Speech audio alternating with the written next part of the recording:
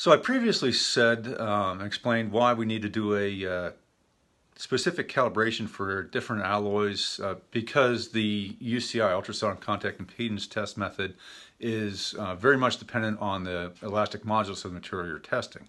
So question comes up, how do we do that? Well, we just simply grab a piece or a sample of that alloy that we need to test. Just has to meet the minimum specifications for the test standards. So just for some examples, right? We can use this, absolutely. Get the great surface preparation, and we make our reference indentation on that area. We then test it with the UCI to see what that results are, and then we create our calibration for that special alloy. I'll tell you more about that in a future video. So yeah, just some other pieces. No specific size or shape, just has to be thick enough. That's thick enough.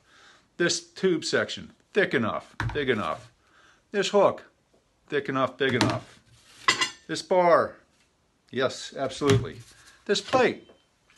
Now this plate is where we get into questions because it's thinner than 15 millimeters, and ASTM A1038 says once we get thinner than 15 millimeters, we need to take caution, maybe use a coupling method like we use with lead, and I've outlined in a previous video. Use a coupling method so that the vibrations aren't trapped in the piece and they can go through and you don't get sympathetic vibrations that affect your test result. So yes, absolutely with coupling method. This thin piece, absolutely with coupling method because, again, it's thicker than the absolute minimum of ASTM A1038, which is 2 to 3 millimeters.